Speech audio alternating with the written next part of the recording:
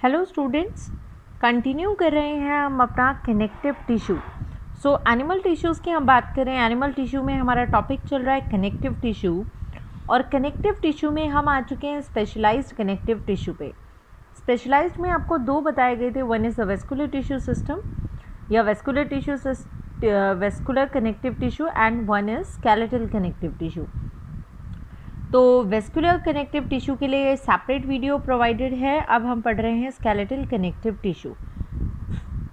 आपको पता है वर्ड स्केलेटल का क्या मतलब है? स्केलेटल मतलब जो आपकी बॉडी को एक हार्ड सा स्ट्रक्चर प्रोवाइड करे, एक फिक्स्ड शेप प्रोवाइड करे, कुछ ऐसी चीज़।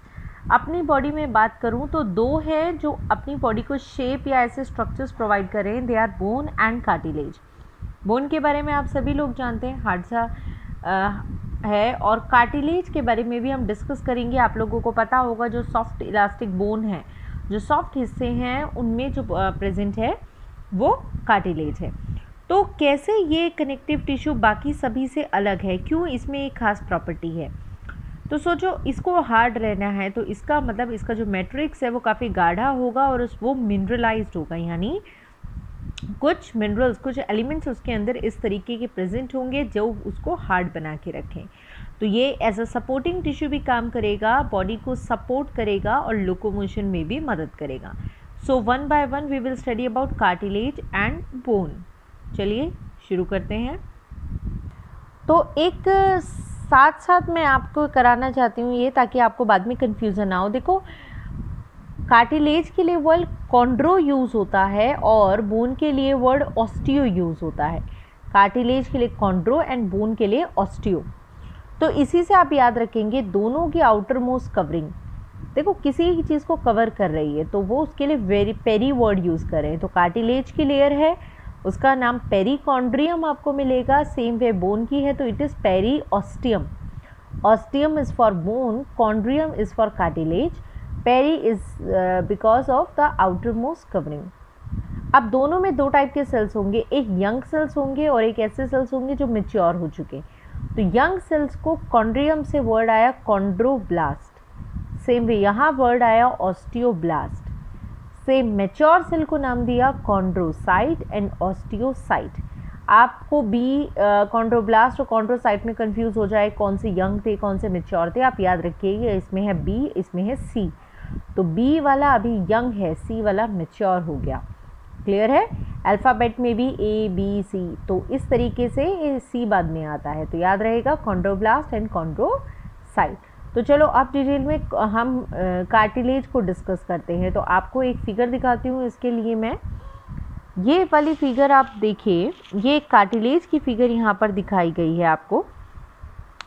Now it would be clear. तो कार्टिलेज के अंदर देखा तो क्या मिला? कहते हैं कि ये सबसे पहले एक बाहर covering milli, this covering is perichondrium, और इसमें वाइट फाइबर्स आपको डायग्राम में भी दिखा रखा है, it is made up of white fibres. तो वाइट फाइबर्स की बनी हुई ये लेयर है पेरिकॉन्ड्रियम। उसके बाद कहते हैं, जो हमेशा याद रखना है, इस लेयर के जस्ट बाद जो भी किनारे पे सेल्स होंगे वो यंग सेल्स होंगे। तो ये जो यंग सेल्स हैं वो कौन से हैं? Chondroblast. These are the chondroblast sales. लैक्यूने का मतलब स्पेस होता है, वैक्यूल की जैसी स्पेस।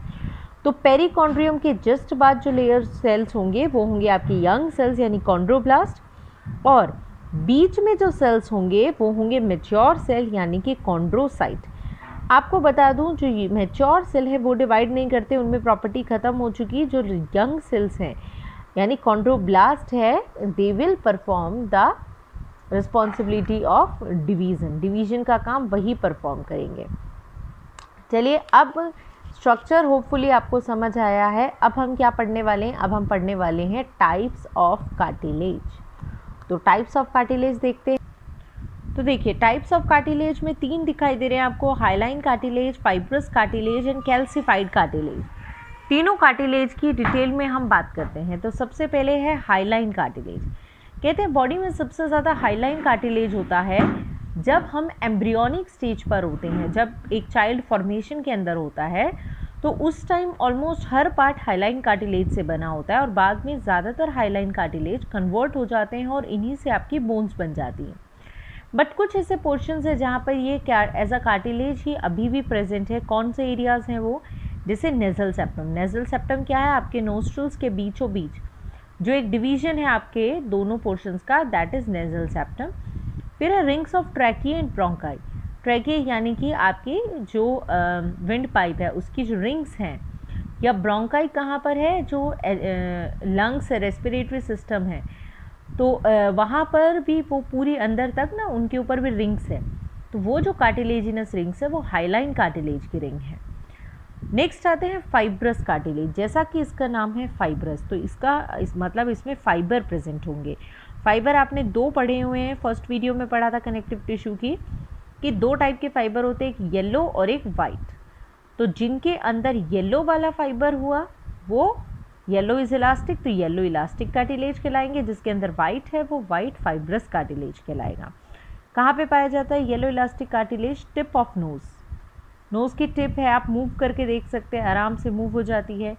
ईयर पिन्ना, ईयर को आप आराम से फोल्ड कर पाते हैं, बट उसके अंदर सिर्फ स्किन नहीं है, उसमें फील भी होता है कुछ हार्ड सा पार्ट, तो बोन तो फोल्ड हो नहीं सकते, दैट इज कार्टिलेज, और वो मूव कर रहा है यानी कि वो इलास्टिक कार्टिलेज है। एपिग्लोटिस, एपिग्लोटिस क्या है? जो आपकी विंड पाइप के टिप पर जो कवर है, ठीक है, वो जो फूड की एंट्री को विंड पाइप में रोक रहा है, that is epiglottis. White fibrous cartilage देखिए कहाँ पाया जाता है? का प्यूबिक सिम्फसाइसिस। प्यूबिक सिम्फसाइसिस का मतलब है प्यूबिक रीजन, यानी कि एक तरीके से जो एनस वाला पार्ट है उसके जस्ट आसपास जो प्यूबिक रीजन बना हुआ था, एक्चुअली बोन होती है, प्यूबिक बोन होती है, ये हिप बोन का नाम है, तो उन्हीं के वहाँ पर जो कार्टिलेज होता है that is pubic सिम्फसाइसिस। Then is the intervertebral disc. इसका मतलब जो वर्टिब्रल कॉलम है, जो बैकबोन है, उनके बीचों बीच जो कार्टिलेज है वो वाइट फाइब्रस कार्टिलेज है। नेक्स्ट कार्टिलेज की बात करते हैं कैल्सीफाइड। जैसा कि इसका नाम है कैल्सीफाइड, इसका मतलब इस कार्टिलेज में कैल्शियम है, तो इसीलिए तीनों में से सबसे हार्ड यही वाला कार्टिलेज है क्योंकि कैल्शियम की प्रेजेंस है। फीमर एंड ह्यूमरस, ये क्या है? Femur is the thigh bone and humorous is the arm bone, जो सबसे ऊपर की आपके हाथ की बोन है वो ह्यूमरस है। फीमर और ह्यूमरस, देखो फीमर को हिप बोन में जॉइंट में अटैच होना है और ह्यूमरस को शोल्डर बोन में, तो दोनों ही एंड पार्ट उनका जो है ऐसे राउंड सा बना हुआ होता है, आपने पढ़ा भी होगा बॉल एंड सॉकेट जॉइंट में वो फिक्स होता है। तो उनका जो हेड है वो कैल्सिफाइड कार्टिलेज का, they are not bone, head bone नहीं है, हेड कार्टिलेज है। तो यहाँ पर आपको याद रखना है तीनों कार्टिलेज, हाईलाइन, फाइब्रस, कैल्सिफाइड, तीनों की लोकेशंस याद रखनी है। आपको किसी भी लोकेशन के ऊपर क्वेश्चन पूछा जा सकता है। तो बोन के स्ट्रक्चर को आप कंटिन्यू करते हैं। जैसा कि बताया, बोन का आउटर मोस्ट कवरिंग मिलेगी पेरीऑस्टियम, उसके यंग सेल्स मिलेंगे ऑस्टियोब्लास्ट और मैच्योर सेल ऑस्टियोसाइट। इसको बेटर समझने के लिए आपके सामने एक डायग्राम है, ये एक बोन का हमने जनरल स्ट्रक्चर बनाया, एक लॉन्ग बोन का। तो देखिए इस बोन के अंदर क्या मिलता है, सबसे पहले बोन की जो सबसे बाहर की लेयर होती है दैट इज़ पेरीऑस्टियम, जैसा कि आपको बताया गया। इसके बाद इसकी एक और लेयर होती है इसके अंदर, दैट इज़ कॉल्ड एंडोऑस्टियम। पेरी और एंडो के बीच क्या है वो सब मैं आपको डिटेल में पढ़ाऊंगी इन दोनों बोन्स के बीच। और इस एंडो के बीच, इन दोनों लेयर के बाद जो बीच का पोर्शन है ये बोन मैरो कहलाता है, जिसमें आपके सारे के सारे ब्लड सेल्स बनते हैं। बीच वाला पोर्शन येलो बोन मैरो है और साइड वाला पोर्शन ये कहलाता है आपका रेड बोन मैरो। तो बोन मैरो के बारे में आपको यही बता सकते हैं कि बोन मैरो क्या है। एंडोऑस्टियम, एक लॉन्ग बोन्स के अंदर जो एंडोऑस्टियम है उसके अंदर की कैविटी को हम बोन मैरो बोलते हैं। ये कुछ आपके soft semi solid fatty neurovascular tissue से भरे हुए होते हैं और इनका जो काम है मेनली वो है the production of blood cells, blood cells का प्रोडक्शन ये करता है। अब मैं आपको पढ़ाऊंगी द रीजन बिटवीन पेरीऑस्टियम एंड एंडोऑस्टियम। तो आप ध्यान रखेंगे जो डायग्राम मैं आपको दिखा रही हूँ, अब बुक से एक डायग्राम दिखाऊंगी जिसमें ये दो लेयर्स बनी होंगी, तो आप उसको समझ लेना, मतलब ऐसे दो लेयर। अब हम इनके बीच का पोर्शन पढ़ेंगे। This layer is पेरीऑस्टियम and this layer is एंडोऑस्टियम। तो इनकी बात करेंगे। तो थोड़ा सा मैं आइडिया आपको यहाँ पर ही दे देती हूँ, ठीक है। तो ये पेरीऑस्टियम है, ये एंडो। जिस तरीके से आपने पेरिकॉन्ड्रियम पढ़ा था, वाइट फाइब्रस की बनी हुई थी, same way you will came to know that it is made up of white fibres. देखो क्या होगा, दोनों ही तरफ ये एक लेयर होगी वाइट फाइबर की, ये वाइट फाइबर्स हैं, अनब्रांच्ड होते हैं ये, है ना, अनब्रांच्ड होते हैं वाइट फाइबर्स और बंडल में होते हैं। वाइट फाइबर्स के बाद कोई भी लेयर होती है, उसके बाद जो सेल्स होते हैं उन सेल्स को कौन से बोलते हैं, हमारे यंग होते हैं कि मैच्योर होते हैं। कार्टिलेज से तरह से सोच के देखिए, तो यहाँ जो सेल्स होंगे वो होंगे आपके यंग सेल, यानी ये लेयर आ गई आपकी बोन पढ़ रहे हैं तो it is osteoblast, osteoblast, this is osteoblast. दोनों जगह सेम चीज़ है। यहाँ मैं कह रही हूँ this is the portion of bone marrow. अगर ये बोन मैरो का पोर्शन है तो इस साइड होगी आपकी सेकेंड लेयर एंडोऑस्टियम। तो एंडोऑस्टियम इन दोनों को मिला के बनती है। This is एंडोऑस्टियम, this is endosteum and this layer is periosteum, this is periosteum। यानी पेरीऑस्टियम या एंडोऑस्टियम में क्या क्या चीज़ें हैं, उसमें एक तो वाइट फाइबर की लेयर है, इसके अलावा यंग सेल्स हैं यानी ऑस्टियोब्लास्ट हैं। अब बीच का रीजन पढ़ेंगे, बीच के रीजन में क्या कुछ प्रेजेंट होता है। तो देखिए डायग्राम देखिए, ये वाला डायग्राम आप देखेंगे, या आपको एक ड्राइड मैमेलियन बोन का स्ट्रक्चर दिखाया गया है। सबसे पहले देखो ये जो लेयर है ये पेरीऑस्टियम है यहाँ से यहाँ तक। क्यों, ये तो वाइट फाइबर वाली लेयर है। इसके बाद जो सेल्स हैं ये हैं आपके ऑस्टियोब्लास्ट। सेम वे ये वाली जो लेयर है, क्योंकि यहाँ बोन मैरो कैविटी है तो ये वाइट फाइबर्स की लेयर है, और ये जो प्रेजेंट है ये क्या प्रेजेंट है आपके, दीज आर ऑस्टियोब्लास्ट। तो वाइट फाइबर की लेयर एंड ऑस्टियोब्लास्ट ये पूरा मिला के आपका एंडोऑस्टियम। सेम वे आपका यहाँ पर हुआ पेरीऑस्टियम। इनके बीच क्या है, इनके बीच ये जितने भी आपको ये ब्लैक से मार्किंग दिखाई दे रही है ये सब सेल्स ही दिखाई दे रहे हैं। अब जो सेल्स हैं ये हैं इसके मैच्योर सेल्स यानी ऑस्टियोसाइट। अब देखो ये जो ऑस्टियोसाइट है ना ये एक स्ट्रक्चर तरीके से अरेंज्ड है, बीच में ऐसी एक रिंग सी स्ट्रक्चर है और चारों तरफ ये आपके ऑस्टियोसाइट है। ध्यान रखना, आपको पूछा जाए नए सेल्स कौन बनाता है, डिवाइड कौन करता है, तो यंग वाले डिवाइड करते हैं, यानी ऑस्टियोब्लास्ट डिवाइड करते हैं, ऑस्टियोसाइट कभी भी डिवाइड नहीं करता। अच्छा, ये जो सेल्स इस तरीके से अरेंज्ड है, इनके बीचों बीच एक रिंग जैसा स्ट्रक्चर है, इसको कहते हैं हैवर्शियन कैनाल। बहुत ही ज़्यादा इंपॉर्टेंट पॉइंट है, इस पर फोकस करेंगे। हैवर्शियन कैनाल, हैवर्शियन कैनाल जो है वो मैमल की बोन की पहचान है, उसका खास फीचर है। ये हैवर्शियन कैनाल सिर्फ मैमल्स की बोन में पाया जाता है। होता क्या है हैवर्शियन कैनाल, हैवर्शियन कैनाल में एक आर्टरी, क्योंकि हड्डियों को भी तो ब्लड की सप्लाई चाहिए, यहाँ एक आर्टरी होती है इसके अंदर एक वेन होती है, एक लिम्फ वेसल है जो लिम्फ वे के आए, एक नर्व भी है जहाँ से बोन के सिग्नल आए जाएं, और कुछ बोन सेल्स प्रेजेंट होते हैं। फिर से बोल रहे हैं, हैवर्शियन कैनाल में क्या है, एक आर्टरी, एक वेन, एक लिम्फ वेसल, एक नर्व और कुछ bone cells.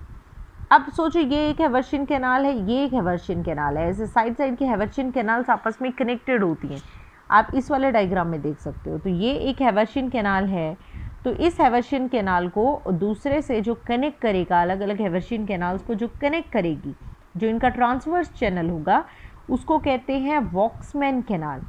This is Voxman canal, this is Haversian canal. तो आपसे जो क्वेश्चन पूछा जा सकता है NTSE में, दैट इज कि हैवर्शियन कैनाल या वॉक्समैन कैनाल किस में पाई जाती है। So you have to remember that these structures are found in the mammalian bone में है, यानी कि हमारे कनेक्टिव टिश्यू का एक पार्ट है।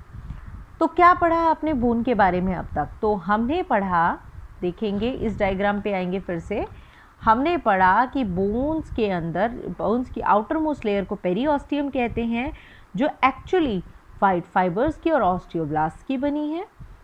फिर इसके अंदर की लेयर को हम एंडोस्टियम बोलते हैं, जो वाइट फाइबर और ऑस्टियोब्लास्ट की बनी है।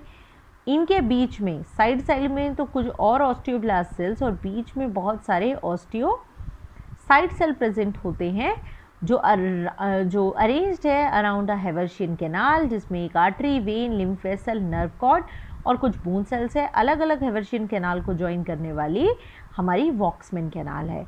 इस एंडोऑस्टियम के अंदर बोन मैरो भरा हुआ है, जिसमें बहुत सारे ब्लड सेल्स बनने वाले हैं। तो ये फाइबर बता दिए, सेल बना दिए। अब देखो ये जो छोटा मोटा सेल्स और फाइबर्स के बाद जो स्पेस बचेगा, इसमें जो लिक्विड होगा दैट इज मैट्रिक्स। तो मैट्रिक्स की बात कर रहे हैं, मैट्रिक्स में क्या क्या चीज़ें पाई जाती हैं बोन की, तो उसके लिए इधर देखेंगे आप लोग। तो देखो जो बोन की मैट्रिक्स होती है उसमें कुछ इनऑर्गेनिक पार्ट होगा और कुछ ऑर्गेनिक पार्ट भी प्रेजेंट होगा। उसका जो इनऑर्गेनिक पार्ट होता है वो 65 to 68% है, यानी इनऑर्गेनिक पार्ट ज़्यादा है, जिसमें 80% तो कैल्शियम फॉस्फेट है। अब बच्चों को बड़ा कंफ्यूज करते हैं, कैल्शियम फॉस्फेट ज़्यादा है, कैल्शियम कार्बोनेट ज़्यादा है, मैग्नीशियम फॉस्फेट ज़्यादा है। तो अब बच्चों को ये तो याद रहता है बोन से तो कैल्शियम होगा, बट वो कंफ्यूज हो जाते हैं फॉस्फेट एंड कार्बोनेट। प्लीज़ याद रखिए, ये बड़ा इंपॉर्टेंट क्वेश्चन है फिर से कि बोन्स में क्या होता है ज़्यादा, तो it is calcium phosphate, that is the 80% part. बाकी calcium carbonate, magnesium phosphate, sodium chloride, fluoride, ये सब इनऑर्गेनिक पार्ट है। ऑर्गेनिक पार्ट में इसमें एक प्रोटीन होता है दैट इज़ ऑयसिन प्रोटीन, ठीक है।